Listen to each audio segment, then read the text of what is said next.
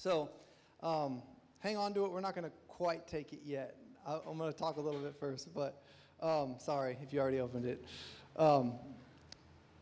If you could title today's message, I think you'd call it "Marry Me." And really, Jesus giving his body and blood is him getting down on his knees, humbling himself, giving up his life, saying, "Will you marry me? Will you be mine? Will you be my bride?" It's a proposal. And so in John chapter 2, Jesus, before he's ever done any miracles, before he's ever done anything, he lived 30 years as a man. He could not do any miracles without the Holy Spirit. So the beginning of signs he did in John 2 was the turning water into wine. And I love that because Jesus came to establish a new covenant, and it's a covenant of grace. And we're no longer under the bondage of the law. And so Moses turned water into blood, a covenant of life and love. And so I think that there's no greater reward given to man than to become the bride of Christ. There's no higher place in eternity than to sit on the throne with Jesus as one with him as his bride. There's no higher reward. And so in John chapter 2, I'm just going to read it. It says, "On the third day there was a wedding in Cana of Galilee, and the mother of Jesus was there. Now both Jesus and his disciples were invited to the wedding, and when they ran out of wine, the mother of Jesus said to him, 'They have no wine.' So Jesus said to her, 'Woman, what does your concern have to do with me? My hour has not yet come.'" And oftentimes when Jesus says, "My hour hasn't come," it's referring to his suffering, but here it's referring to revealing his glory. "My hour has not yet come to reveal my glory." His mother said to the servants, "Whatever he says to you, do it." I love that because she knew the scriptures, like honor your father and mother. And she's like, well, okay, whatever he says, do it. He's got to obey. And so he says, "Now there were 6 water pots of stone, according to the manner of purification of the Jews, containing 20 or 30 gallons apiece. Jesus said to them, 'Fill the water pots with water,' and they filled them up to the brim." I love that because it's for purification. It's so for the Jews to be ceremonially clean to come into the presence of God. And there's 6 of them, and 6 is the number of man. And so he said, "Draw some out now and take it to the master of the feast." And they took it.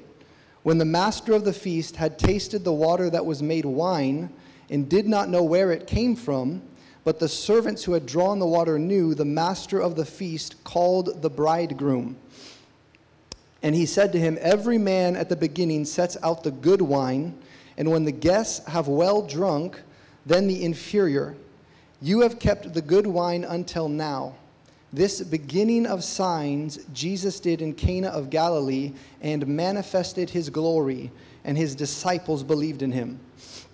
So the first thing that Jesus ever did in the power of the Spirit is in the context of a wedding. And often throughout the scriptures, Jesus is referred to as the bridegroom, and he's always teaching parables about a wedding feast, bridesmaids. The kingdom of heaven is like a father who prepared a wedding for his son. He was like obsessed with this topic. He kept coming back to it. And so the master of the feast called the bridegroom because it was always, in their culture, the bridegroom always supplied the wine. He was always the supplier of wine. And so on the day of Pentecost, when Jesus pours out the new wine, the Holy Spirit's the seal of the bride, and they're intoxicated with the love of God. And so when he gives us himself, he says, "Marry me." We get to drink of the new wine of heaven. And what we experience in the Spirit now is like the first fruits of the intoxicating love that we get to share for all eternity. The wine of heaven, the new wine, the Holy Spirit, it's what seals and consummates the marriage. So they would drink wine in a Jewish wedding, and it's what would seal them together. The wine was what would join them. And so the Holy Spirit is the seal who joins us to Christ. And he's like new wine. And so the joy of the Lord is our strength, right? Come on. Jesus. So open your, take your communion. So in 1 Corinthians chapter 6,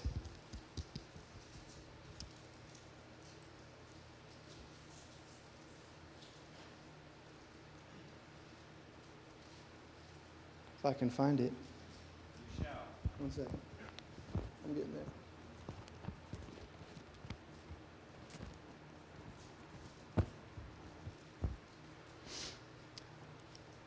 He says in verse 15, "Do you not know that your bodies are members of Christ?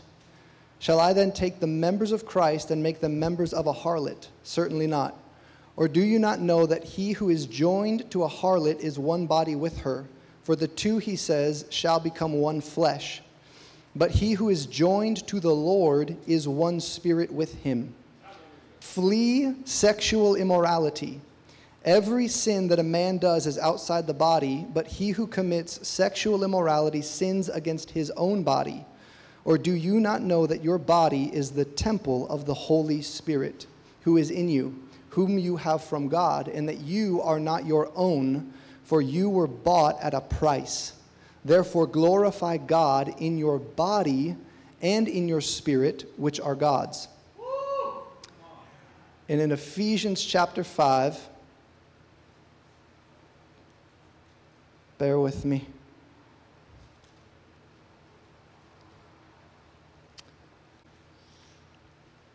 In verse 23, "For the husband is head of the wife, as also Christ is head of the church, and he is the Savior of the body. Therefore, just as the church is subject to Christ, so let the wives be to their husbands in everything.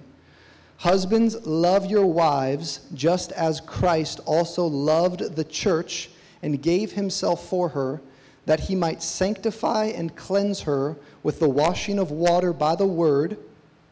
Notice that connection. In John 2, it was the water and the purification that it was a sign and wonder of how he would give himself to purify his bride, and that she would be joined to him with the wine of heaven.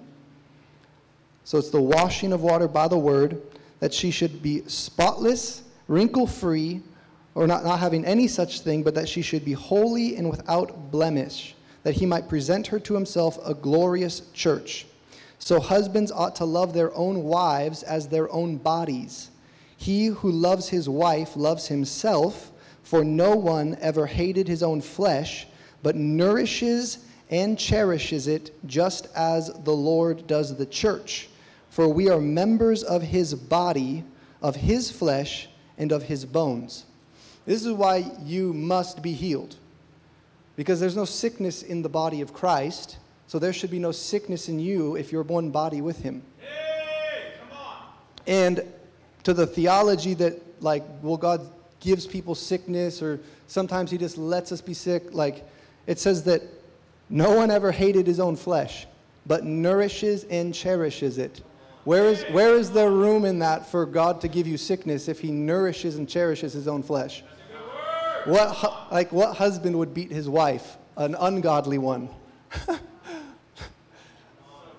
So, be healed in Jesus' name. By his stripes, we are healed. And so it says in Romans 8:11 that the Spirit that raised Christ from the dead, that now lives in us, and he will quicken our mortal body. So salvation, our spirit's made alive, our soul is being renewed, and our bodies will be saved at resurrection day. But that verse is saying now God wants to give us a taste of resurrection life in the body now. Like as Moses lived in the glory of God, and he was 120 as in his youth, that should be the normal Christian life if he quickens the mortal body. If he gives life to the mortal body, he gives life to the spirit, and then it affects the soul, and it's supposed to radiate out in the mortal body also. It's supposed to have an effect on all three parts. Sanctify your whole spirit, soul, and body until the day of salvation. So, when we take of the body, we become not just one spirit with him, This is in the context, it says in verse 25, he is the Savior of the body. It's the same word for salvation, to bring life, to bring healing, to bring wholeness. He's the healer of the body. He's the restorer of the body. So we get to be one flesh with the Lord now. This is why he said, if anyone rejects you, they reject me. And so when Jesus knocked Paul off his donkey, Paul was persecuting the church. He was beating the church. He was beating the bride of Christ. And Jesus shows up and he says, Saul, Saul, why are you persecuting me? Because whatever happens to you, he takes personally. You're his bride. That's good. So Jesus, right now we just thank you that you tend to us, to our spirits, to our souls, to our bodies. And we thank you that we get to be healed. That by your stripes we are healed. You were pierced for our transgressions. You were bruised for our iniquities. And we thank you that there is life and power in communion. So right now we receive you, Lord, and we say yes. You are the bridegroom of the church, and we say yes, Lord, we will marry you. Seal us with the Holy Spirit. We receive you, Lord.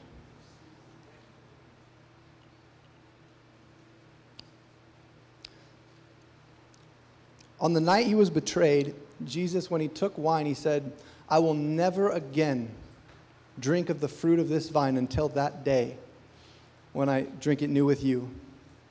Meaning, like Jesus, he's never again, he will not drink wine until he gets to drink it as a sign of being joined to his bride. He's taken that's why when he's on the cross and they offer him wine, he spits it out. He's like, no, I took a vow. I'm not drinking that again until I get to enjoy it with my bride. And it's going to be the seal that consummates. Lord, I pray that as we drink of this cup, that the wine of heaven would fill the soul of every person here. Lord, we thank you. We thank you, Lord. We love you, Jesus. Thank you for loving us. In Jesus' name.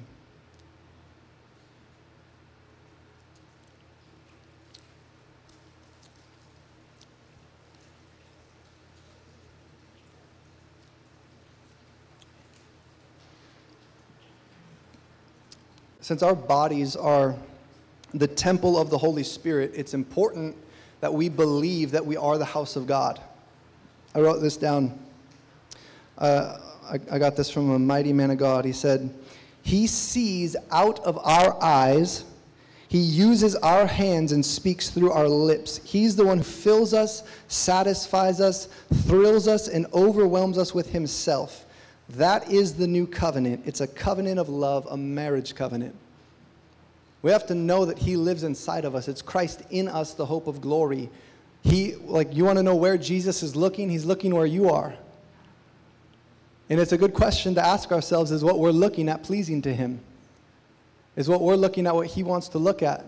Because he sees out of our eyes, he speaks through our lips, he works through our hands. He is Christ in us. So Revelation 22:17. Before I go there. There's 66 books in the Bible. There's 1,189 chapters. There's 31,101 verses. And there's 783,137 words. And the very last page, the last passage of the last book says this: the Spirit and the bride say, come. It's all going to this glorious two becoming one. That's where the whole thing's headed. For Christ to receive his bride. And the bride is infatuated with the bridegroom. She's captivated. There's a deep, deep love that springs up inside of her that longs for him and him only. That's why Jesus said, it is written, you shall worship the Lord your God and serve him only. I heard someone say this. Men do not acquire faith, they're reduced to it. When you surrender everything to Him, when you give everything to Him, that's when you're reduced to being fully dependent upon Him, and that's where true faith is found. So Jesus laid out some serious boundaries. If anyone loves his mother or father or wife or children, his brothers or sisters, even his own life more than me, he is not worthy of me. That's like some serious standards, because he's looking for an equal counterpart, a bride who has made herself ready. And we see it. It's all going to the Spirit and the bride say, come.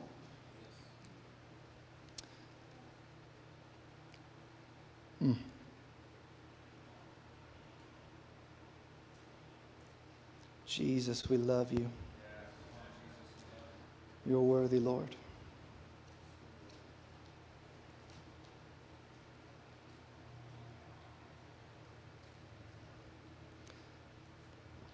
The Spirit and the bride say, come. And let him who hears say, come. And let him who thirsts come. For whoever desires, let him take of the water of life freely. I want to notice something. Now, this is just the word of God, okay? The Spirit and the bride say, come, and.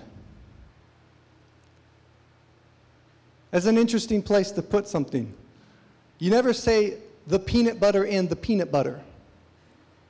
You don't say the deer and the deer. It's deer and elk, peanut butter and jelly. So you see the Spirit and the bride say come, and let him who hears say come. Two different companies of people, both appear to be saved. Matthew 25, Jesus teaches a parable called the 10 bridesmaids. They're all dressed in white. They all have lamps. They're all waiting for the bridegroom. But only 5 of them were wise. So salvation is free. But listen to this.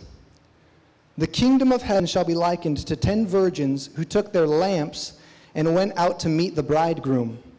5 of them were wise, and 5 were foolish. Those who were foolish took lamps and took no oil with them, but the wise took oil in their lamps. But when the bridegroom was delayed, they all slumbered and slept. And at midnight a cry was heard, behold, the bridegroom is coming.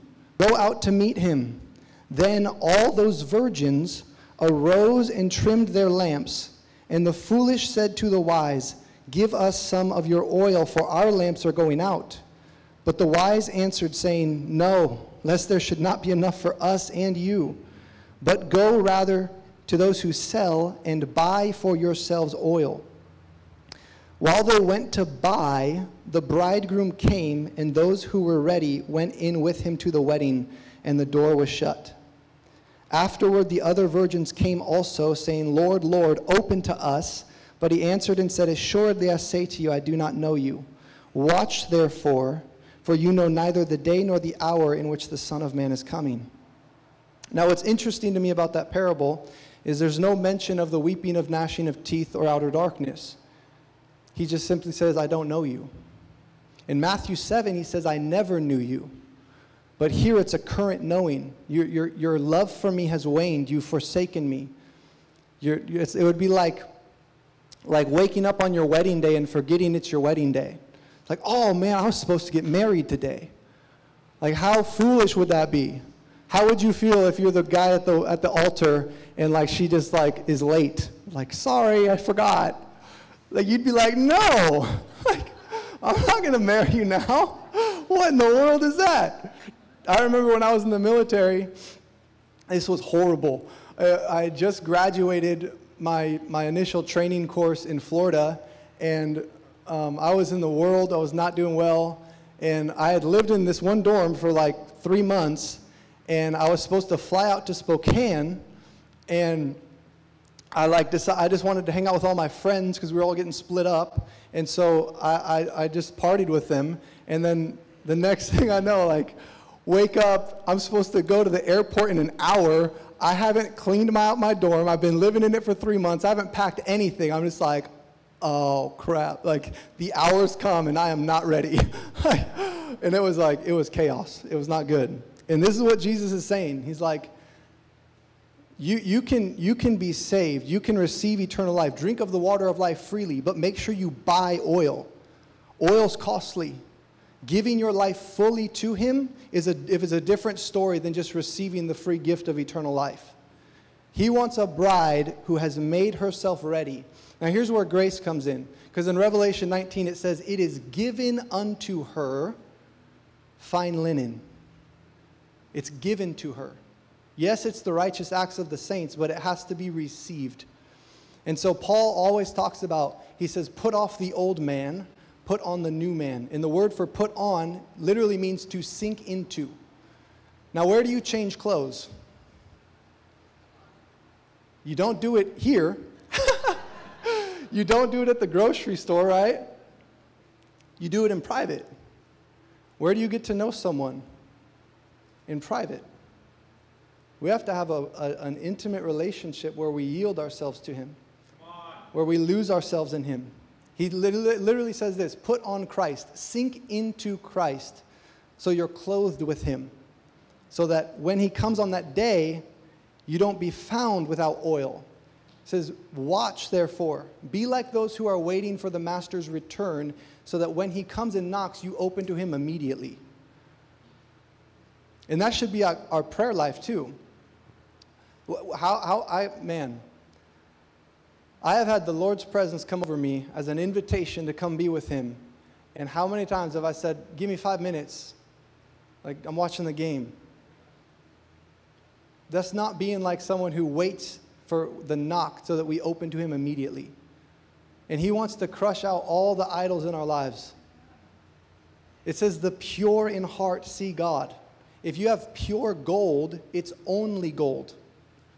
There's no mixture of other metals. It's purely gold. And he wants our hearts to be pure so we can see him, so that it's only him. That there's no other lovers. There's no other idols. There's nothing in us that desires anything but him. I heard a crazy testimony about a mighty man of God from China, led 15 million people to the Lord, suffered for the faith, persecuted horribly.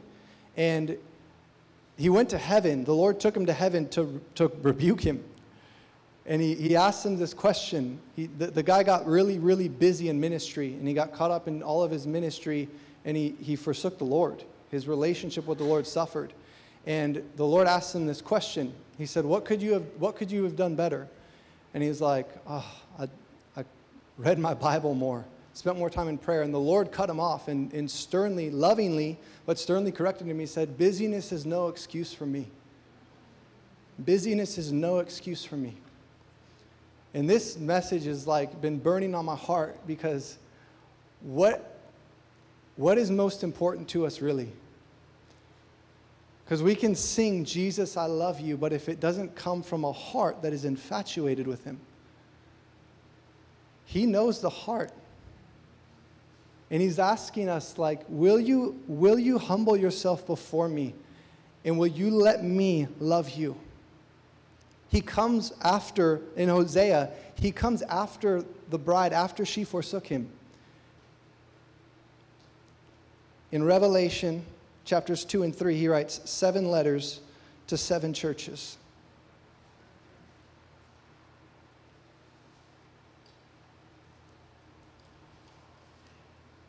Now, we can't read all of them, obviously. But if we look at the last one, the letter to the Laodiceans, it says, these things says the Amen, the faithful and true witness, the beginning of the creation of God. I know your works, that you are neither cold nor hot. I could wish that you were cold or hot. So then, because you are lukewarm and neither cold nor hot, I will vomit you out of my mouth. Because you say, I am rich, have become wealthy, and have need of nothing, and do not know that you are wretched, miserable, poor, blind, and naked. I counsel you to buy from me gold refined in the fire, that you may be rich, and white garments that you may be clothed, that the shame of your nakedness may not be revealed, and that you would anoint your eyes with eye salve, and that you may see. As many as I love, I rebuke and chasten. Therefore be zealous and repent. Behold, I stand at the door and knock. If anyone hears my voice and opens the door, I will come into him and dine with him, and he with me. To him who overcomes, I will grant to sit with me on my throne, as I overcame and sat down with my Father on his throne. He who has an ear, let him hear what the Spirit says to the churches. Notice he says, I counsel you, buy from me. Salvation is free. You don't buy salvation. He who's thirsty, come freely, drink the waters of life freely. But if you want to be his bride, you have to give him everything. That's right. If you want to be the bride of Christ, you have to give him everything. He has to become everything.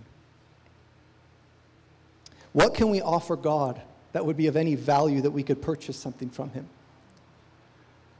The only thing of value that we have is us. The only thing you can give him in exchange to actually purchase something from him is yourself. This is why Paul says, offer your body. Remember what we open with in communion. He wants to be one with us. Offer your body a living sacrifice, holy and acceptable to God. Daily. You know why it's living? Because you can't choose, you have to experience the fire. It's a choice. You have to choose to stay on the altar. We have to choose to stay in the fire of his love. Great word. This is the cry of Jesus. Marry me. Marry me, church. Don't just come to church to receive what you can get. Marry me. So if we take the one message from each of the 7 churches, I wrote this out. It's so interesting to me because the first one, the first letter, he says, you've left loving me. I know your works, your labor, your perseverance, that you don't tolerate evil, but you don't love me anymore. Like these guys, they stayed away from sin. They didn't partake of the world anymore. They labored in the Lord. They served the kingdom. They preached the gospel. He's like, I know your works, but you don't love me anymore. And that's what he's after. He's after a people whose hearts burn with first love. This is the great commandment. May we never fulfill the Great Commission at the cost of the Great Commandment. The Great Commission must be fulfilled out of obedience to the Great Commandment. That Jesus said, he who loves me obeys me. If you fall in love with Jesus, you won't help but be obedient to him. If we're in love with him, we cannot help but be obedient to him. We can't help but hasten the day when he's going to come. We can't help but look forward to the day when we're beholding him at the altar. Like Tom was saying, he's like, I just picture it. We're on the beach and we see him coming, and I'm looking at Jared, and we're just like, we're made new, and it's our bridegroom coming for the bride. But too often we get so caught up in the things of the world that we lose sight of the King. And he warns us. Look at Luke chapter 12. Do you know why he says this? Because he's saying, don't leave me at the altar. Don't leave me at the altar when I gave everything for you. Don't let me stand there and be stood up. Marry me.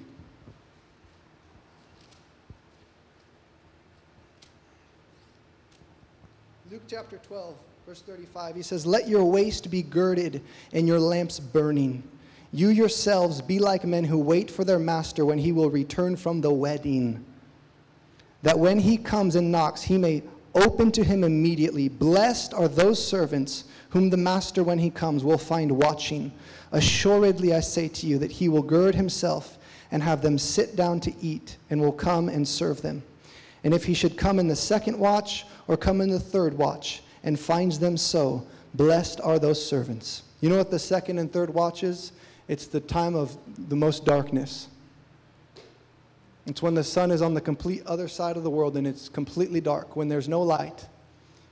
Are you still waiting for him when you can't see?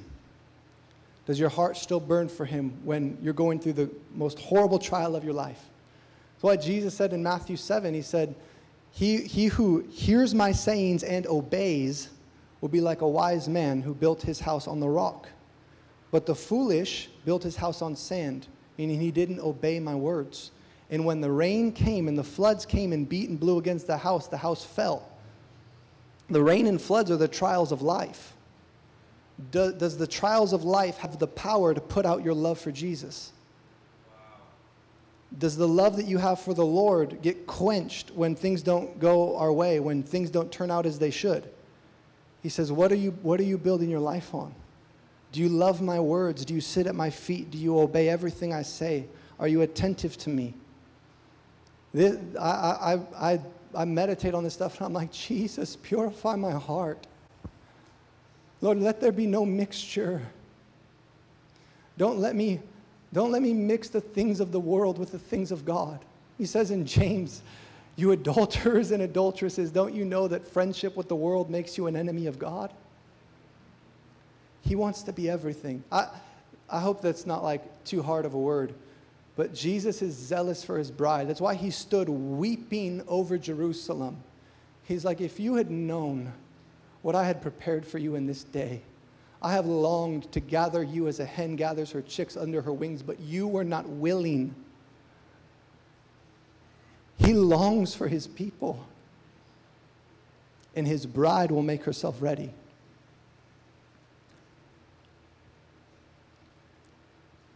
So, if we look at the last letter to the church of Laodicea, they get hammered for being like the corrupt church, you know. They're the Laodiceans. It's like Jesus sternly rebukes them. He's like, you think you have everything, but you don't realize that you have nothing.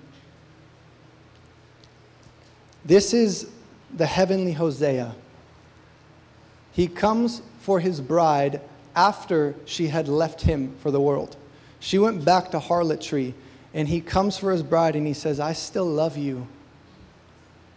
Sometimes we can read this letter and think it to be a harsh thing when he says, those whom I love, I rebuke and discipline. No, it's him coming to you saying, listen, I still love you. I still love you. You might be stuck in sin right now. You might be stuck in bondage. You might have walked away from the Lord, and he draws unto you. He's so humble. He will come to a harlot bride and say, I still love you. Come to me. Come to me. Marry me. Marry me again. Give yourself back to me.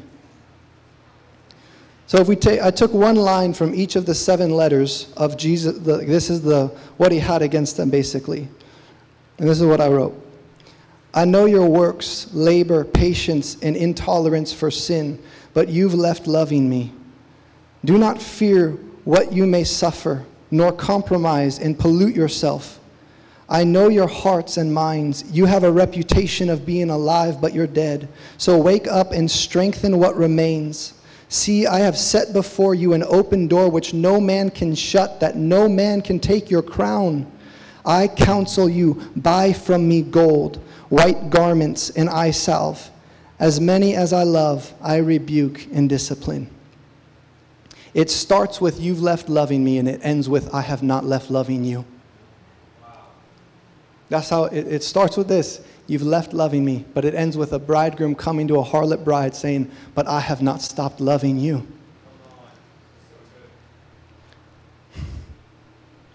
Can I get the band to come back up?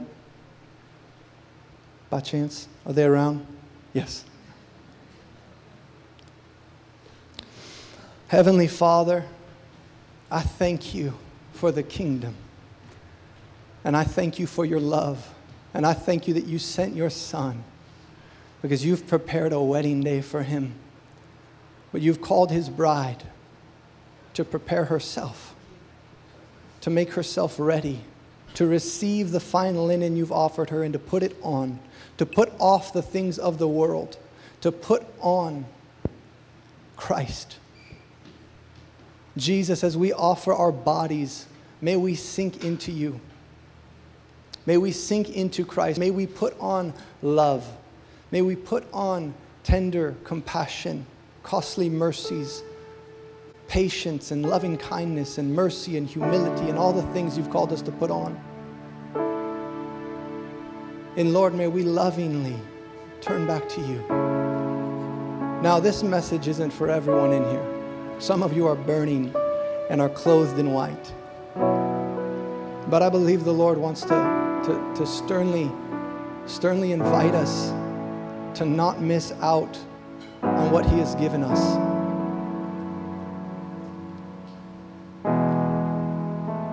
Can you all stand with me, please?